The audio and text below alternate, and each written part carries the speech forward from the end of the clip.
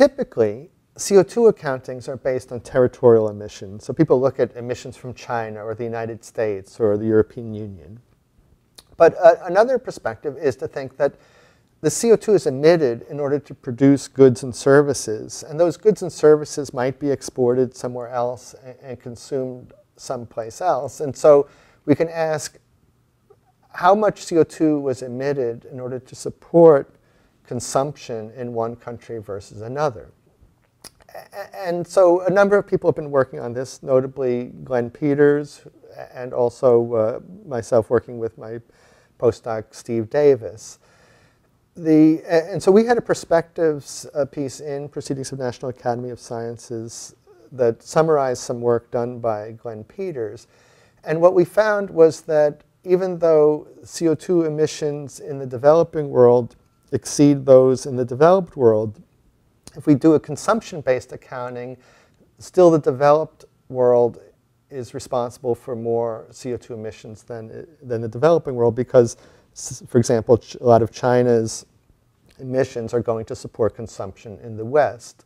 This disparity becomes much starker if we look on a per capita basis because typically people in the developed world emit something like 4 times the amount of CO2 than do people in the developing world. And so even though there's a rough parity in terms of developed versus developing world emissions, when we look on a per capita basis, we're still emitting far more.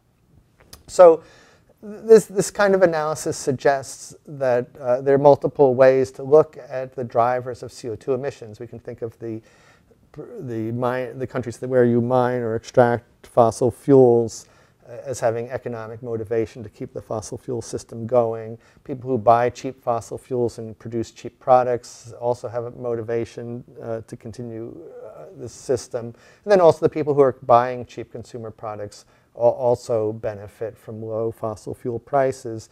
And so in the same way that all the people along the whole supply chain benefit from the fossil fuel system, will all likely feel the damage of the climate change and ocean acidification that follows on that. And so we're in a complex situation where there's a whole range of drivers of CO2 emissions and a range of reasons to be reducing those emissions.